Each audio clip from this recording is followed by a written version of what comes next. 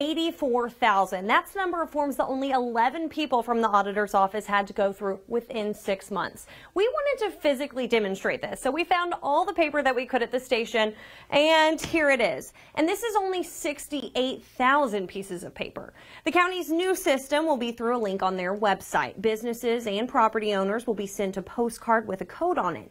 That code is put into the website, and then all of the taxpayers' information will automatically fill in on the form.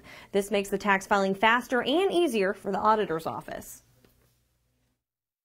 This is saving thousands of man hours, about 1,400 man hours just on the opening and sorting of mail. Businesses and some property owners aren't required to do the online version, and the auditor's office expects businesses to be a little more hesitant the first year of the program, but the auditor does say that she feels like this will definitely cut down on manpower and it'll cut down on the amount of paper that they have to use.